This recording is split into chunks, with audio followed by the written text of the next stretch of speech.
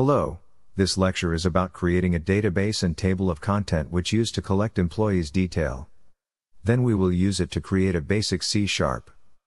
Open the server, SSMS.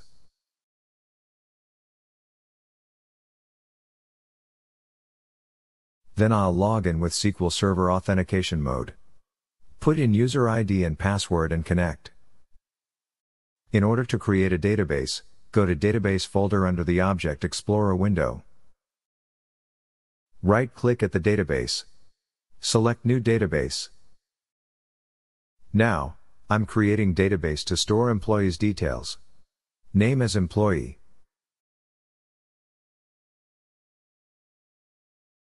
For the options part, I will not select collection. I will not specify the fonts. You can use whichever fonts you have used before. There are so many fonts you can select.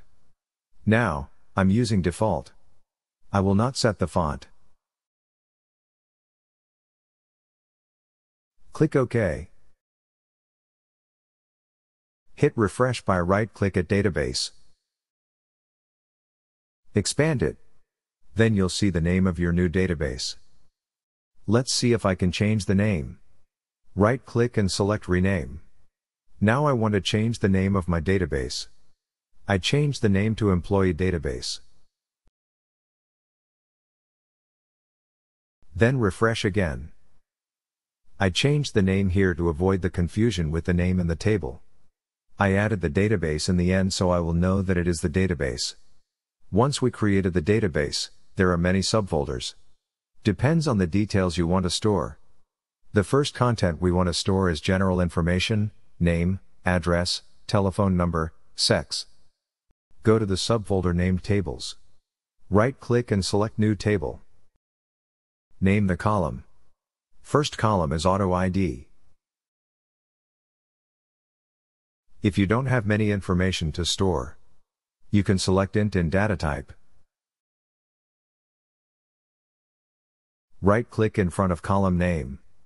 Then set primary key. Because we want this column to be primary. Then go to column properties below. You can expand the window by making the double-headed arrow. Hold the cursor and expand. I will change identity specification. I will change here. Below, you see identity increment. Change it to 1. I'm not recommending any other changes. Just change, is identity, to yes. That's it. Shorten the window now. Now we have one column named, Auto ID. Apart from Auto ID, I will store, names, surnames, emails, positions, telephone numbers and departments. I urge you to not store too much information inside the database, because it will take you a long time to develop. You might get discouraged. In the beginning, you can have 4 to 5 columns. Next, we will create next column. First name to store first names. Data type, nvarchar. If the first name is long, you can set it to 25. If the first name is too long, the program will show error. And you will have to make change here. We are not using long name now. Next column is, last name. Same here. Set the length as same as first name. 25 characters. Next column is, emails. You can copy and paste from the top by using, Ctrl-C and Ctrl-V. You can set character length to 30. Next column is, job title, or position. Let's set character length to 30. You can make change later.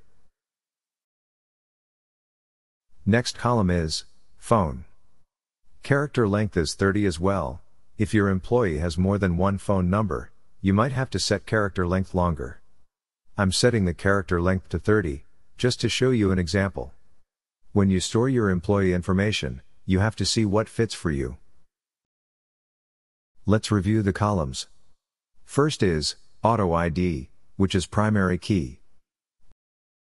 First name, last name, emails, job title, phone.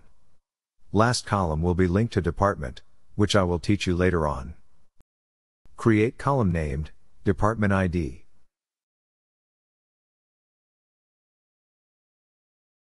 Set data type to int.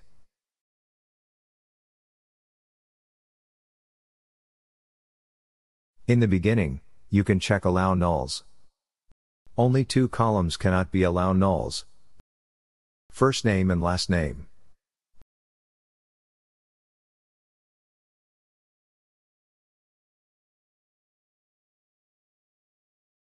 Then save by using Save All, or right-click at the Table tab.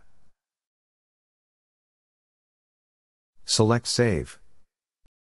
Name it as Employees, or you can use Employee TBL, but I will use this name. It's easy to understand, I'm not using any abbreviation. Just plain English, Employees. Now we have ourselves Employee Table. Close it. Refresh Table. Expand the table by clicking the plus. You'll see Employee Table. If you want to make change or set new, right-click and select Design. It will show you the table you have just created.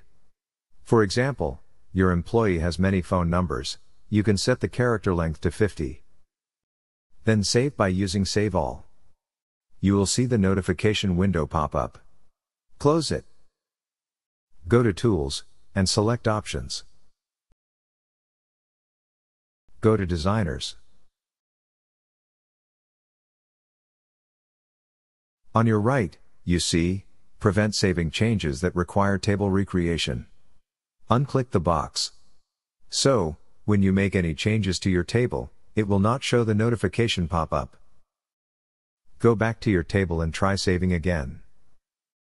Now you can make changes, and save. Let recap one more time. Go to Tools and select Options. Select Designers on your left-hand side.